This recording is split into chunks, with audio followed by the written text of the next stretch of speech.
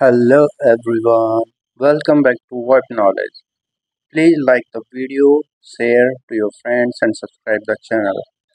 Today I am going to show you how to configure VPN in Grandstream router. So I have GWN 7001 and as you can see there are multiple options in the VPN like PPTP, IPsec, OpenVPN, L2TP and today I am going to show you OpenVPN as a VPN server. So IPsec option as well support site-to-site and client-to-site option, and OpenVPN support client and server. And in this video, I am creating a VPN server. So I'm adding and giving a name. Now selecting the WAN interface and destination as all the networks which I need to push to the clients, and we need to enable allow duplicate client so that one single VPN file can be used for multiple clients. Now in the push routes option, we have to define the network of router and the VPN tunnel IP address. So first of all, I am giving router LAN network IP series here and giving the subnet mask. Now adding one more push route for tunnel network IP series, and I'm giving as 10.10.10.0 with the subnet of 24. Other settings should be set to default, and now I'm giving IPv4 tunnel network IP, so the client will get this IP address when they connect. Now we have to create CA certificate, so I click on certificate and giving a name and entering the values, key length and expiration. So you have to add multiple certificates like CA certificate, server certificate, and then create remote users. So you can follow the same steps and you can create for yourself. Now we have to select server type as OpenVPN for this client, and we have selected which we have added right before. Now giving username and password. This is optional. If you select SSL plus user authentication in VPN server, then this password and username is required. Now I'm creating a certificate for this remote user and filling the details. Now we have created remote user. We are going now in the system setting option and certificate option. Now we have to export CA certificate and client certificate and client key. So I'm clicking on client certificate and exporting it.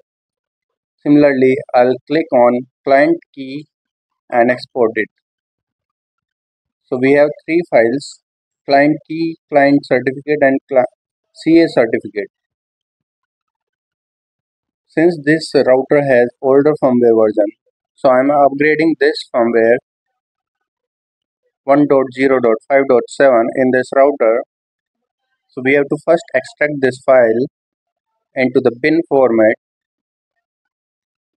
and will upload it in the maintenance option and upgrade option. Now click on browse the file and selecting location of the firmware file. Now I select the file and it is showing the process.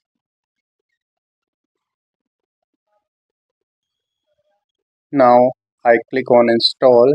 It will upload the file completely and restart the router. I created a sample VPN file.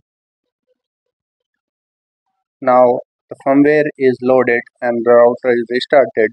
So I'm going to log in it again.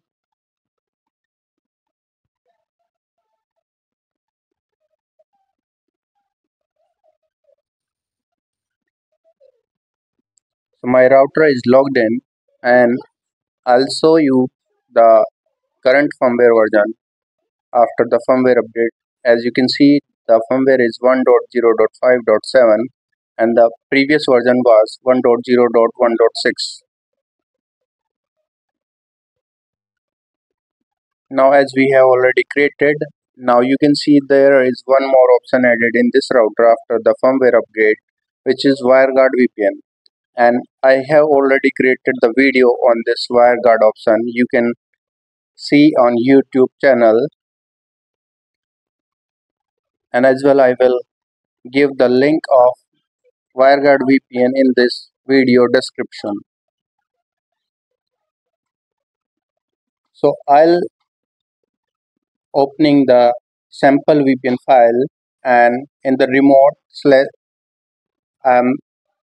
give public IP of your router which was configured on your WAN,